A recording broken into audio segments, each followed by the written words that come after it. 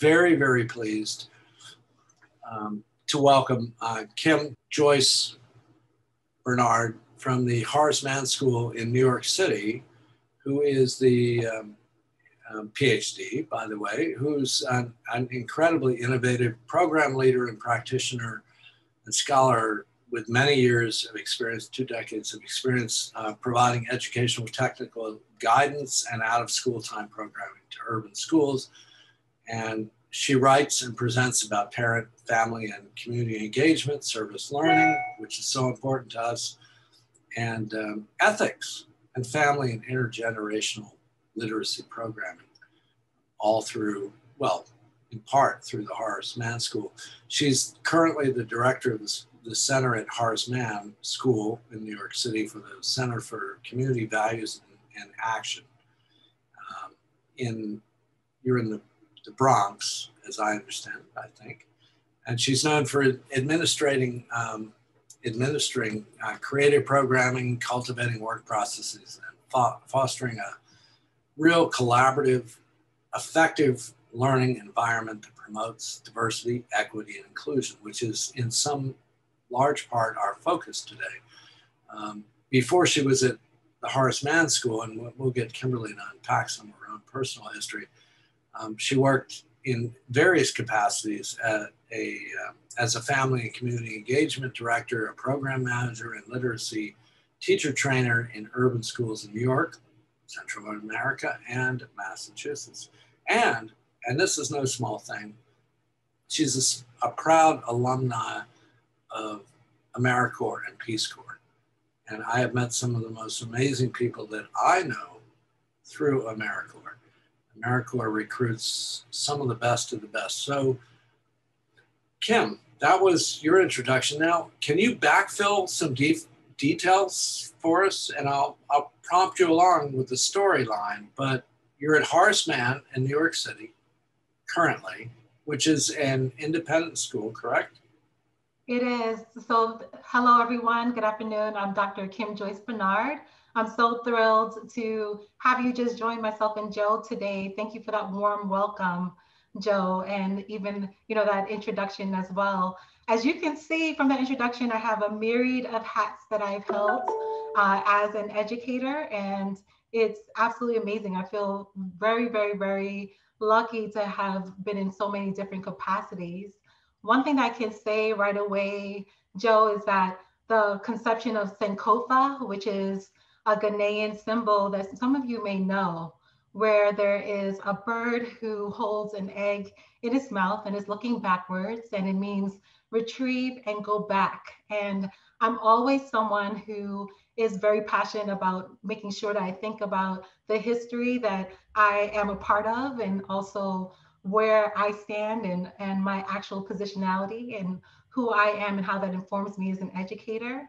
And I can't help but talk about my journey as an educator without first acknowledging that I am a woman who grew up in Brooklyn, New York, in a place that I say was my own village in that space. I had both my parents who immigrated from South America, and it was an absolutely amazing experience being a young child going through the public school experience in Brooklyn and having my family and having so many people who were connected to me to help me navigate those spaces. But some things that I learned as a child was the power of our history, the power of oral traditions, and it sits with me throughout all of the work that I'm currently doing. So I can start there, Joe, and I can definitely fill in on other things as well, but I just want to start there.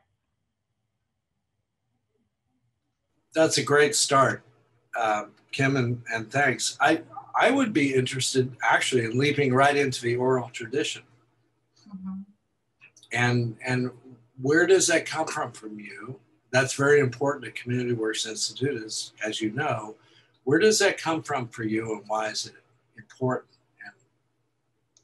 I just have to say that the power of thinking about intersectionality. So I have to bring Dr. Crenshaw's work into this, thinking about myself as a Black woman who is navigating different spaces, and especially thinking both with the hat of having been a student and then also thinking about the hat of being an educator. So having the privilege and the honor of working with children right now, I realize that oftentimes for myself as first generation American, as someone who grew up with immigrant parents, that the oral tradition and that portion of knowing that literacy was so powerful in my house because of the stories that were told to me about who I am. So I can tell you such candid stories about my grandfather who I never met, or my grandmother who I never met, and all of their savvy ways that they may do with a very large family in Guyana, and how that taught me so much about connection and ensuring that you build your village, and that there is this concept of we. And it emaciated within me and left a question with me as I was navigating school, and I saw how difficult it was for my own family and for my parents in particular to figure things out. And that actually ended up sitting with me up to the point that as I navigated through school and had amazing teachers who were able to to demystify what schooling was, that there is a specific way to walk in school, that there is both the curriculum that is told explicitly. So there are those pieces where I knew about certain expectations that were written down and how I need to perform as an actual student intellectually. But there were pieces in terms of the culture that were completely foreign to me and did not necessarily mirror what was happening at home.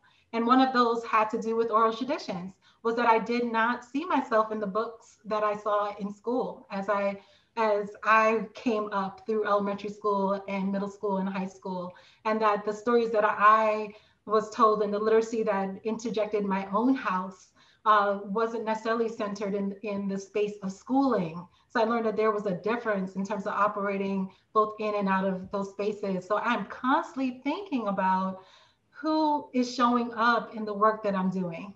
So now in this role of being a director, and that is focused on this critical social justice lens on service learning, I'm constantly thinking not only who is showing up, how we're showing up, and then what's the story that's being told about everyone who is showing up. So what's the narrative? Is there a continued conversation that just reiterates this narrative of oppression around BIPOC people, around Black, Indigenous, people of color, and for people who are culturally and linguistically diverse, and for people who are often historically marginalized in schooling spaces?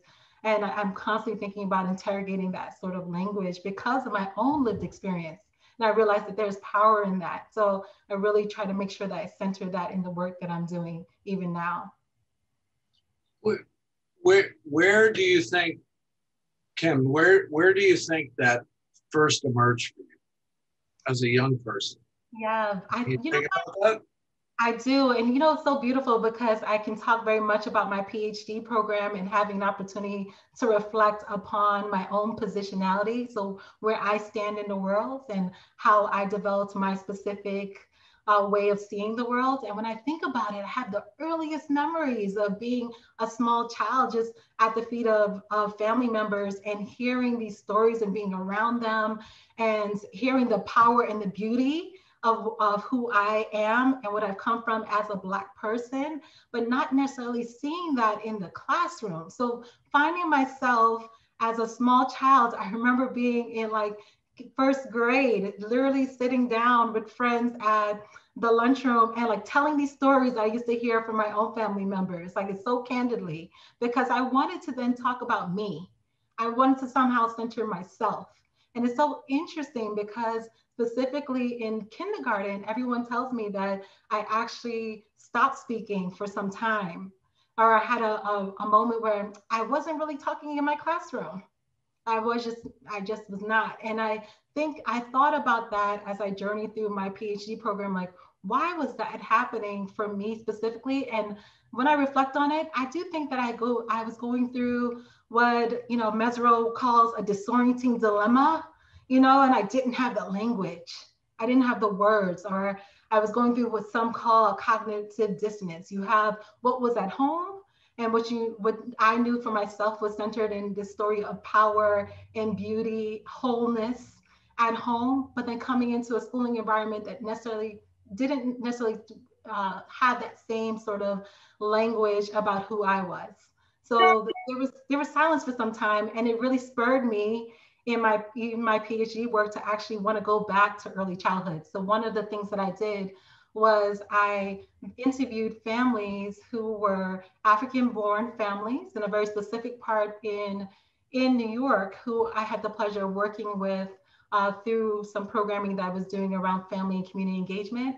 And I centered their narratives about their interactions with early childhood programming. So how were they learning to both hold on to their culture, their own identity, their connections within their communities, and then also at the same time, then have their children navigate a space that was completely new to them, that may not necessarily be multilingual, that may not necessarily always have equal exchange of thoughts in a way that will allow for a really empowering experience. So it really spurred me to want to know more about myself. Through my journey for my PhD program, I feel really honored and so blessed that I had an opportunity to be able to go on that journey, because I got to think about myself and my own navigation of these spaces. And I'm constantly thinking about that as an educator today. So my question would be, how many brothers and sisters do you have? I just have one brother, and we are super tight, extremely, extremely close. And we're literally 2.5 years apart. Mm-hmm. But what I will say is that I grew up, Joe, in a family where I had many aunties and grew up with a lot of cousins who I would also consider brothers and sisters. Yeah, that's kind of what I'm getting at. I avoiding my own personal stuff. No, I grew up in a large Irish clan, and there were a lot of stories being told. Mm-hmm. And it sounds like that was similar with you. And they're the elders telling the stories, and there are a certain smaller percentage of the young folks paying attention. And it seems to me, I don't want to make assumptions, you were paying attention. Definitely. And why do you think that is? Why were you paying attention? We're not going to pin it on your brother, but why were you paying attention versus other younger folks? What do you think? You know, I think that we all have different ways in which we interact with our families, right? And I think that even if as an adult right now, and as a mother myself, I still surround my children with these stories, even if I think they're paying attention or not, just because I realize that they need the affirmation, especially as Black children who are navigating predominantly white spaces and predominantly white institutions, that there is power in them knowing who they are in themselves, because then there's an opportunity here as adults to rewrite the narrative.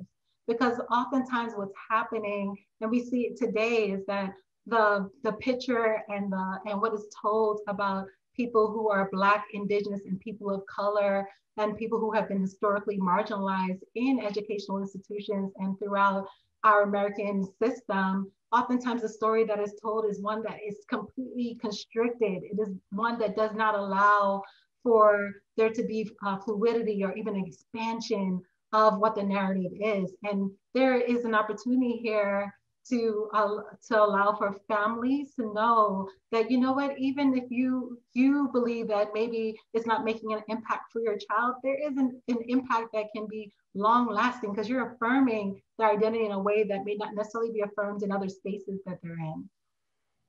And the other piece to this, Joe, is the reason why I intentionally chose to center the narratives of the families themselves is because I wanted to interject the voice of African-born immigrants into the canon. The canon is often dominated, especially in educational landscape, is often dominated by the perspective of the teachers, who we know in the United States of America are predominantly white women. So when we think about that, how can we ensure that those families who are are very much a part of the relationship and the growing of their own children, are that their voices are also centered. And what I also will add to this is that our current state right now, where we're thinking about before times, and we are sitting here at a time during COVID and this pandemic and social unrest, has shown the importance of being able to ensure that the family narrative, that the narratives that are within communities are brought forward, that there's an acknowledgement and affirmation that there is power in that. Yeah, and for sure. And one of the things that, since we began our shift into the COVID wave last March, one of the things that's been very clear is that there's a normal, quote unquote, that many of us feel we do not want to go back to. And the idea of the issues of equity that have been raised are just absolutely monumental. And, it's not simply a question of having equipment or a Wi-Fi spot or whatever it is. It's all been on full naked display. Now, I'm going to shift gears here. You're teaching at an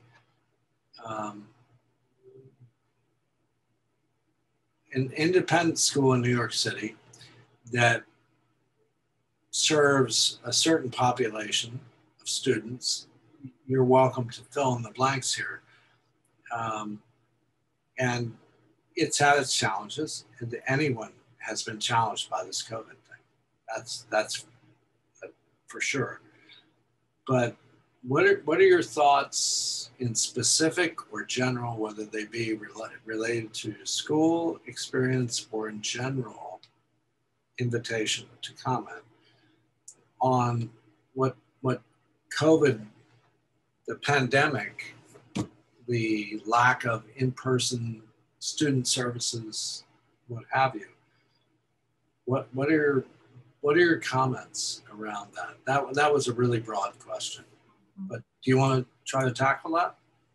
Sure. So, I'm really honored right now. I have the opportunity to be a director of a service learning program, and I see myself still very much as an educator, even though I'm not in the traditional classroom, but I get to be a part of those extended learning time opportunities. And as someone who is very focused on thinking so much about just the power of expanding the frame in terms of what students are able to see, it has been an absolutely powerful experience because I have the opportunity in my service program to actually frame it with a critical social justice lens. And I'll speak to what that means.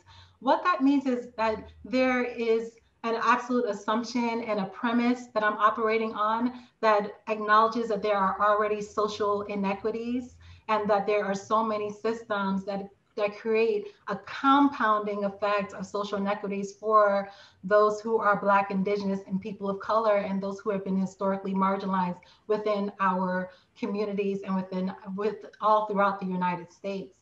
And what I realized through doing this work is that it's so important, especially because I have the opportunity to work very closely with high school students, is to move past the cursory, to allow for students to really tackle three very simple questions: the what, the so what, and the now what. So really helping them to realize that, you're learning these things in school, you're learning about, various sort of disciplines, but here is how it's applied in the real world. And one of the things that I think so much about is that no matter what you're talking about it in terms of housing inequity, or you're thinking about the healthcare, these things happening around, we're learning about, various sort of disciplines, but you then are able to see that there's an opportunity here to then ask these deeper questions.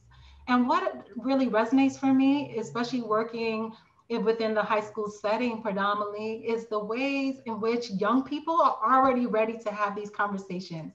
They have been leading so much of the consciousness that has occurred within our nation within the past year, they are ready. They are willing to step into some really messy spaces and allow for these disorienting dilemmas and allow for the opportunity to have this cognitive dissonance where they are holding up two things that oftentimes we'll hold up as characters, and we'll say there's either or, instead of really stopping to say there's a yes and in so much of life, and it shows up. So while we're talking about educational opportunities or we're discussing these things, there's power behind talking about each and every one of these issues that we're facing within, specifically looking at the Bronx, in a place where there is a huge dichotomy in terms of what's happening in the Southern Bronx and what's happening in the Northern Bronx where my school is located. So thinking about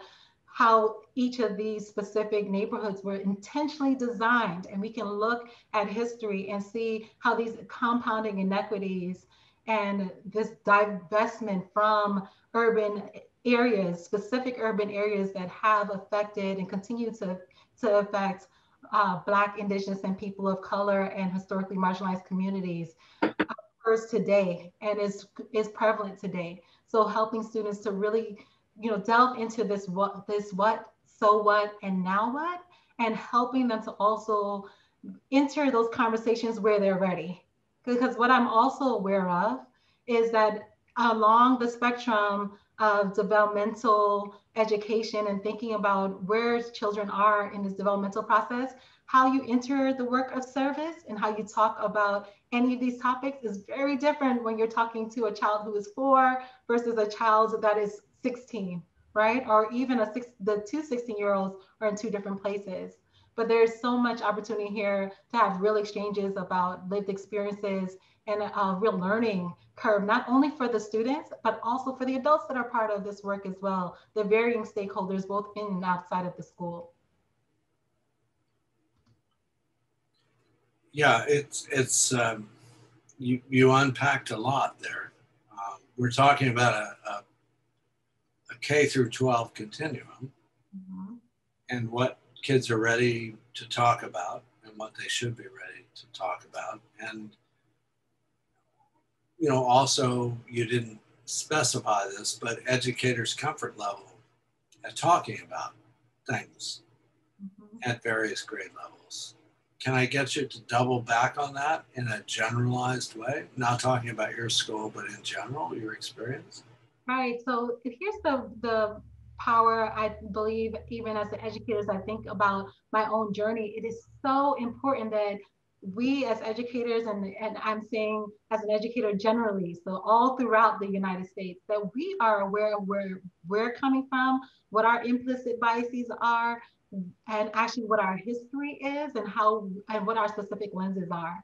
Because what I'm realizing, especially right now in an environment that is absolutely hostile to being able to even consider different perspectives, there's no way to be able to bridge and consider where students are within the spaces that we get to be in and in the institutions that we get to be in, unless we have a real understanding of who we are. So I know for myself, I continue going on that journey, and reflection is crucial, absolutely crucial as an educator. So taking that time, though, if something is not sitting well, being able to say, wait, let me hold on to this and let me double back and figure that out. And one of the things that I've done very intentionally this past school year was within my department is really allow for those areas of tension to really come to the forefront by having specific opportunities to build a highly effective learning community. We created a tea time within my department where every couple of months we are reading specific books. So in order to ensure that we were on the same page with our students, we started with Ibram Kendi's How to Be an Anti-Racist.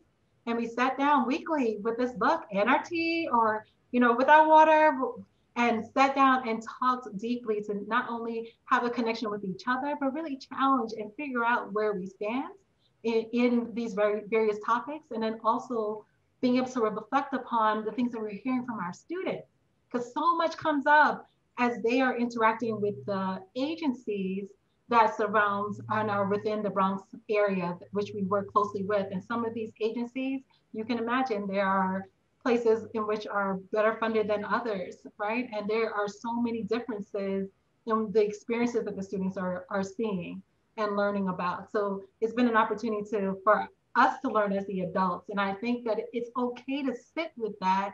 And that's one of the things that I've learned as an educator, is that it's not only calling on the students to do the reflection, because that's very much a part of the programming that I have. We have a very intentional time of having a reflection period weekly with our students after school, but also calling on the adults to do that work too.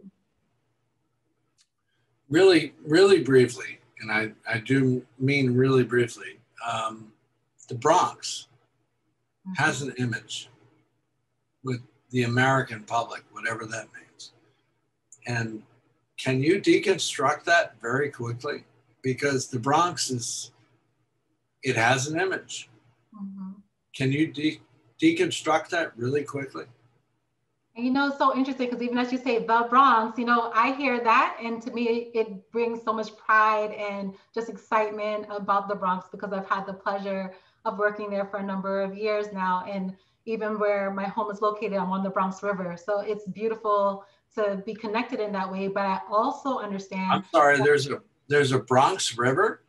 There is a Bronx River. I did not know that. Yes, and actually, I'm going to be taking both my my children, out to the Bronx River to do a cleanup in the next couple of weeks, hopefully. But one of the things that I realized is that, you know, part of the narrative that's told about this very specific borough often centers on the deficit. And this is part of when I think about the programming and the critical social justice lens of the programming that I'm doing around this, around the work that I'm doing. It's very crucial to be able to unpack that and be able to say, I'm not looking at where I live in the deficit. Instead, I'm looking at it as an asset. So looking at all of the positives, there is so much beauty and grace and music and people who have come out of the Bronx. And there's such a story of resilience of the Bronx. And I would highly recommend that, you know, people do way more research on learning about, you know, the Bronx is burning and how that was a part of the story and the history, but that actually the community themselves helped to bring back their own community. You know, and that's often not the narrative that is told about the Bronx. And there are so many agencies that can say that are located in the Bronx. When I think of Kingsbridge Heights Community Center, Riverdale Neighborhood House, Riverdale Senior Services, oh my gosh, there's a myriad of amazing programs in the Bronx that are actually looking at the community within the Bronx and saying, okay, we need to galvanize and meet each other's needs in a really powerful way, and then also have a voice in a new way. And I'm grateful because my programming gets to completely intersect with that sort of work and help the students at my school be able to learn about that work from the actual community partners themselves and hear from that sort of that perspective, which is asset-based. Well, it's so helpful. I think, you know, the Bronx has an image somehow or other through Hollywood movies and otherwise. It's helpful to hear that. And also you were a participant at the at CWI's Summer Institutes, and we put a big focus on collaborative ethnography, place-based education, etc. And I'd be very interested in how that influenced you as you went forward with your work at Horace Mann in the Bronx. Yes, and what I will say right away is that as I'm working within service learning, I'm constantly thinking about the importance of making sure that it's not a system that's set up where everything is hierarchical, and that I am ensuring that our programming is not one that just centers the experiences of my independent school, which is well-resourced, but instead taking on a completely different sort of thinking and approach that allows for a consensus-based decision-making and decentralizing this and allowing for a non-hierarchical collective experience. And the way in which that has worked is that right at the start of the pandemic last school year, I reached out to the other two schools that are located on the hill in the Riverdale and Ethical and Fieldston section of the Bronx. And I asked both of these schools who have very similar histories to the independent school that I'm at, so if we can have more of a collective conversation about the work that all of our schools were doing, and whether or not there were specific partners that we actually share within the community, and how we can galvanize and allow for our work to be much more put together instead of having things work in silo. I believe that, you know, this past year has shown just the power of allowing for this collective experience in a way that I have not seen it before. And one of the things that has come out of this actual partnership with both ethical culture and also with Fieldston, ethical culture in Fieldston, and then also with Riverdale Country School, is that we then partnered with a nonprofit called Marshall Montefiore Community Center, and we have a youth coalition. So we have a number of students who are pulling together to ask really hard questions about what is happening within the Bronx, what are some things that are really prevalent to them. And the topics that have come out have been a myriad. And it's been interesting to hear how our students are constantly thinking about how there are solutions instead of the way that sometimes adults approach it, that this is way too complicated and maybe I don't want to go there, but they are talking about, you know, food justice, and they are talking about environmental spaces and representation. They are talking about housing and where do we consider home, and why do we consider home, and how do we ensure that everyone's home offers all the things that they need and more, not just to sort of sustain, but to thrive. And what does that really mean? And it's been it's just been powerful to sit back and hear these young people speak together and have these sort of exchanges. Their hope is to be able to work together to then eventually host certain town halls, to expand the conversation with the larger Bronx community, and then eventually be able to have more of a say in policies and practices in the education fields and maybe even beyond. So, you know, they have such vision, and I'm able to be a facilitator in that work. And it's extremely powerful to learn from them and then also figure out how can I galvanize and even be a better model in the ways in which I'm actually partnering with each one of the schools that I'm working with, and also with the actual agencies within the Bronx community. Well, you have at least certainly my and our great respect for what we think of as the guide on the side approach, you know, versus the sage on the stage. And I think that's huge. And things tend to go in the direction that they need to go in. And with a good guide on the side, a teacher, we know, things tend to lead towards something meaningful happening. So could you give us some examples of some meaningful things that have happened? Yeah, so I right away have to, you know, talk about the after school programming that the students at Horace Mann are able to be a part of through an agency called Marshall Montefiore Community Center that I mentioned earlier. There are very specific electives that the fellows who are part of this after school program, they are part of a service learning team, and they are also part of a programming called HM 246. 246 representing the actual street in which our school is on, actually sits on physically. And one of the programs that has come out of this, the electives that has been built, is there are fellows who have created an elective that is specific to the actual spaces, the lived spaces that we are a part of. So they call it design and like housing. And what they are doing is they are also partnering with an organization called Summer on the Hill, which offers a number of after school and out of school time programming throughout the school year to students who are part of the public school experience in the Bronx and in various places in New York. And what these students have done through this design elective is they start with asking the young people, the 5th and 6th graders via Zoom, because everything is via Zoom this year. That's one thing that we pivoted to right away, is they have asked them, tell me about your home and let's map it out. So, and then they have then done some research together as a group and have been able to then find out about other spaces that would make your home and environmentalism then be able to intersect in a more seamless way. So the students are then tasked with the grades, fifth and 6th graders are tasked with having to reimagine their spaces.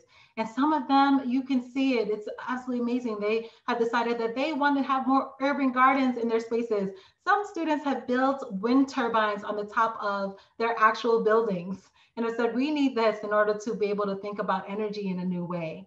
And I just think about just that opportunity to have these cross conversations with high schoolers, and then also them being able to speak about their own home, and then speaking with grades 5 and 6, and then speaking with these students as well, and then having this level of exchange and collaboration and building a space where people are starting with their own narratives and are starting with how I define home. That's where the power becomes and the power lives, because there's an opportunity here for the students that are part of this work to then be able to center their own level of expertise. They are the experts.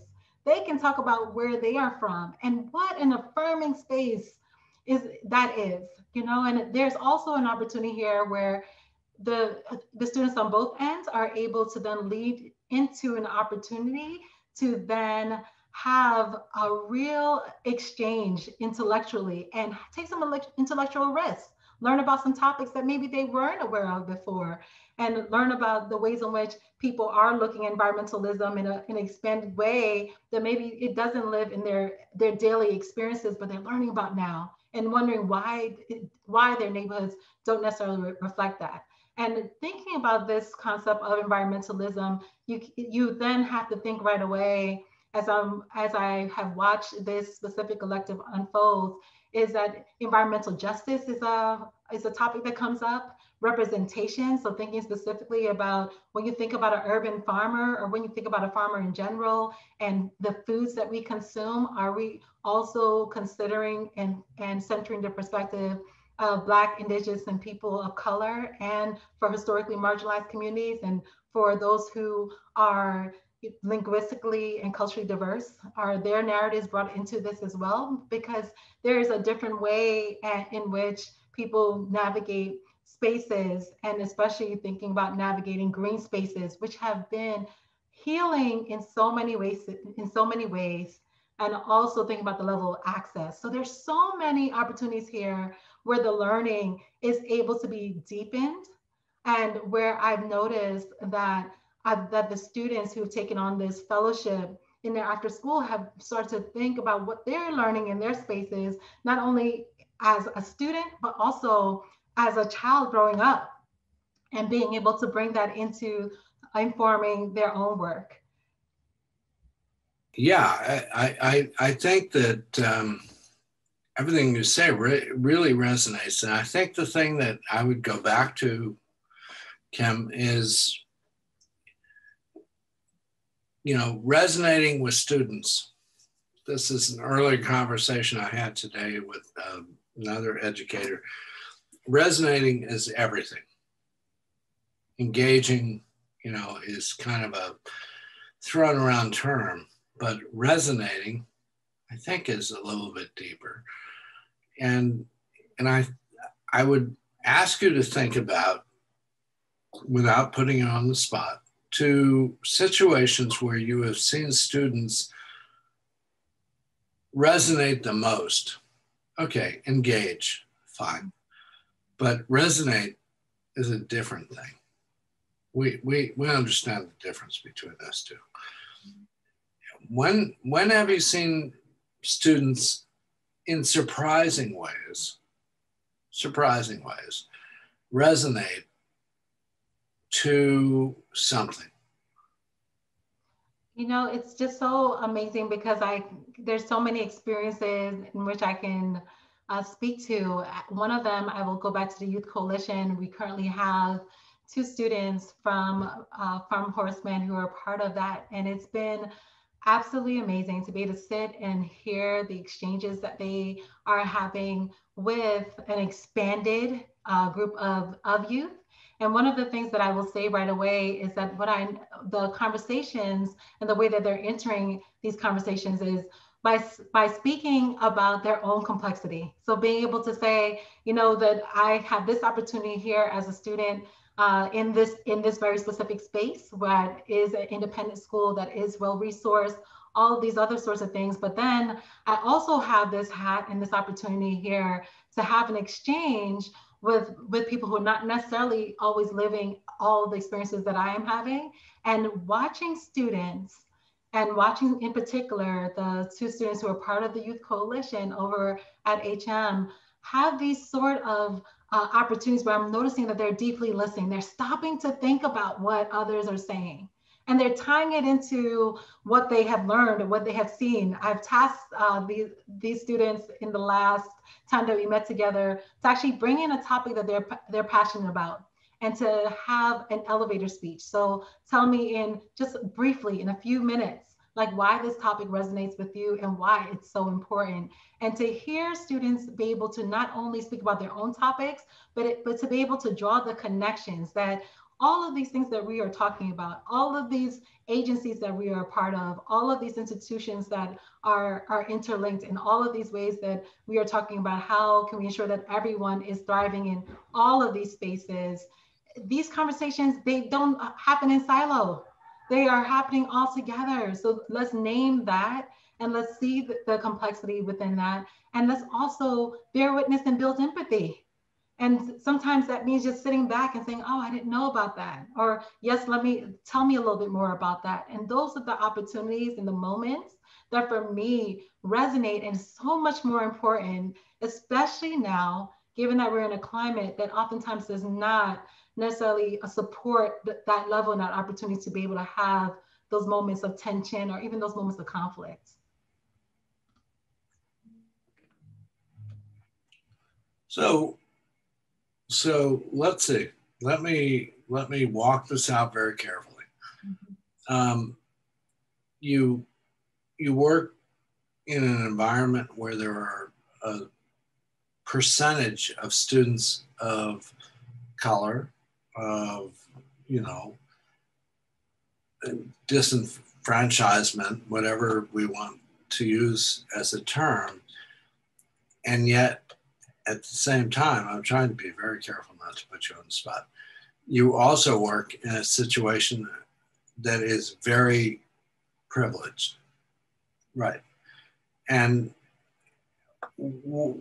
how can you talk to us about, we're a very diverse group of educators here. How can you talk to us about the effect on the students who are not, and I emphasize not, in a position of color or disenfranchisement apparently? How does this intersection happen? I don't want to set you up with an impossible question. Yeah, this is the part, that I think is really important, Joe, and you're right to be very, to take your time with the language, because that's literally one of the first conversations that I have with students.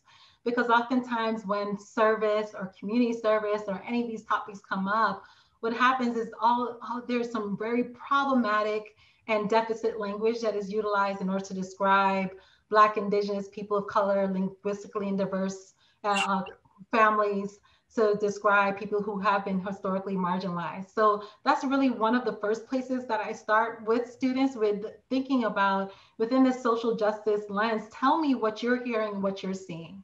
And then let's talk about the power of language and how we need to, instead of talking about an opportunity gap or talking about an actual, a gap in academics, we need to talk about an opportunity gap. Because oftentimes what is not said is that as the adults is that we keep on replicating as an adult and as an educator. It's so easy for me to utilize language that can be extremely harmful and actually can create a disservice in the work that I'm doing, because what I'm doing is replicating a number of the stereotypes, and I don't want to do that. I slow down, and I'm very intentional about this with our students. That's why it's called service learning. The learning has to be a crucial component of it. And one of the things that I talk to with the students and the adults that are part of the program is, we're constantly balancing the product, the process, and the relationships. They're all important. This is a part of experiential learning. You're on the grounds right now, and what you say and do, it matters. So I think oftentimes as an adult, as I hear young people regurgitating deficit language about different, populations of people within the Bronx, because they are used to a very negative narrative and are talking about, Black, Indigenous, and people of color in a way that they have seen on the news or wherever else. I take the time to pause and to discuss that, and the reasons why we're going to rewrite that narrative. And that's why it's so crucial for me that within the programming, and especially with the reflections, that I bring in the actual community partners. I bring in those families. I bring in the people who are actually a part of the work on the grounds, because I want them to speak to this. I bring in our alumni.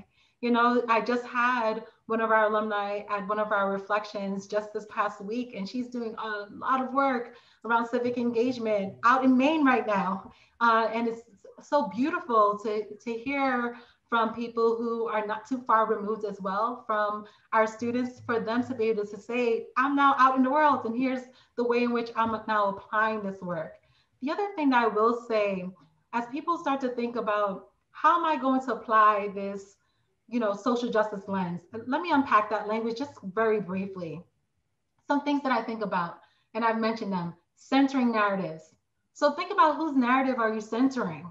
Is it only one that we always hear, which is often a narrative that can defame and can be really challenging and problematic for Black, Indigenous, and people of color? So I need us as educators to stop and think about whose narratives are being included and who's missing.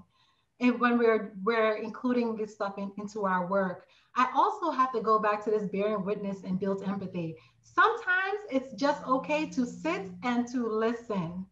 And oftentimes what I notice is that there is this culture right now, especially amongst our young people, that they always feel they have to be on and have the next thing to say and to ask. And I realize that's problematic for us as the adults, for me as an educator, because I want my students to realize that there is a difference between sympathy and empathy. There's a real difference. There's a stark contrast in that. Because right now, if you have empathy, that means that you understand, or you are understanding, and you're taking the moment to be able to figure out what you may not have all the pieces for. The other piece that I task my students with as they're developing their actual electives is to ensure that they're building windows and mirrors. For those people who are literacy coaches or teachers out there, early childhood teachers, you know exactly what I'm talking about.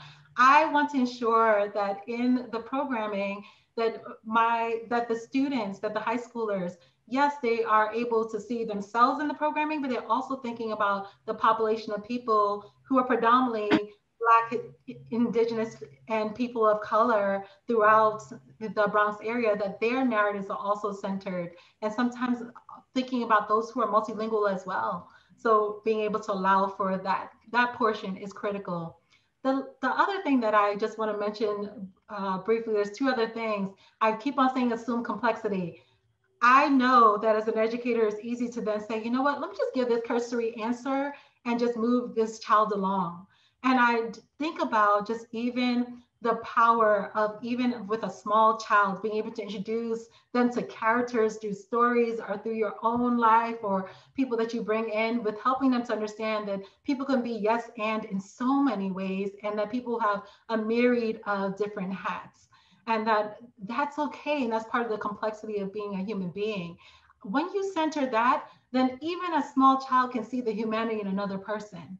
And here's the power in service learning, is that I want you to see the humanity, not the stories, that narrative that you came up with, or something else that's out there, but instead the humanity in every single person, including those who are part of your team that you're working with within your school, and then throughout our expanded community. Because by having my school be positioned specifically in the Bronx, my expanded community is the Bronx. I have a stake in it.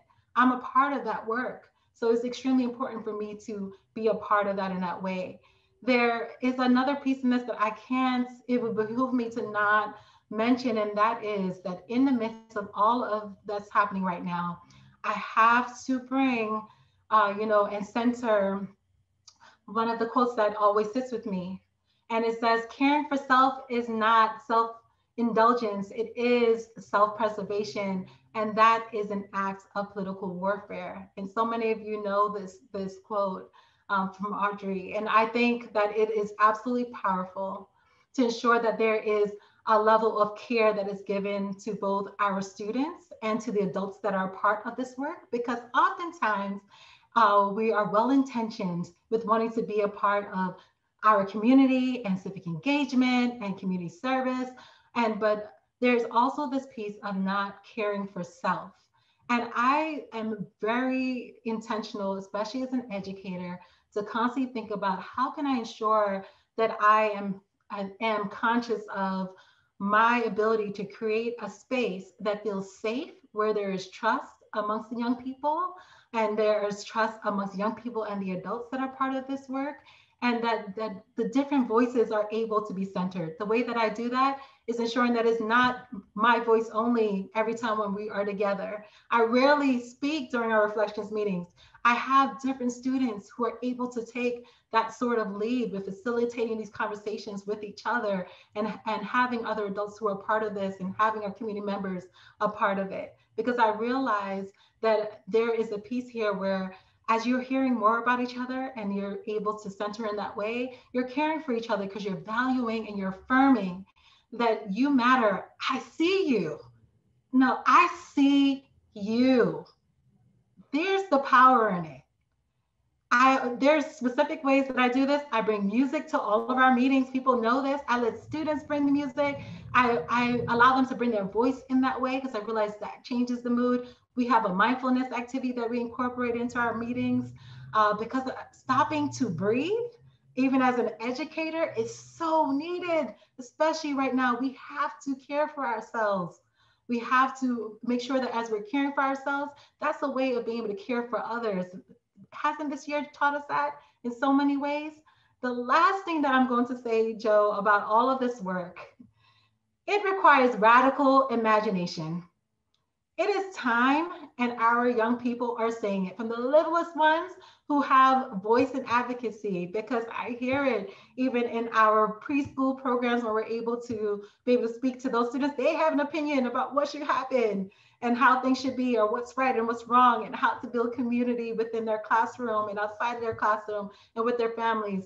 And all the way through middle school and high school, thinking about how we need to embrace the radical imagination that our students already have. They're bringing the solutions, they're bringing the thoughts and the questions. They're bringing those moments of sitting there and trying to wrestle with certain things. And with that, I know that I'm on a journey as an educator to stand in that, to be able to say, I am a consistent and constant learner, that I'm not here to tell you top down that I now am a seer and know everything, even as Dr. Kim Joyce-Bernard, that I still have so much to learn, and I'm on this journey with you. As my students, as my families, as the community partners, as the faculty and staff, as all of those people who I'm so honored to be working with. I think you summed it up well. I think that we're trying to reach all kids in wherever they may be. Mm-hmm. And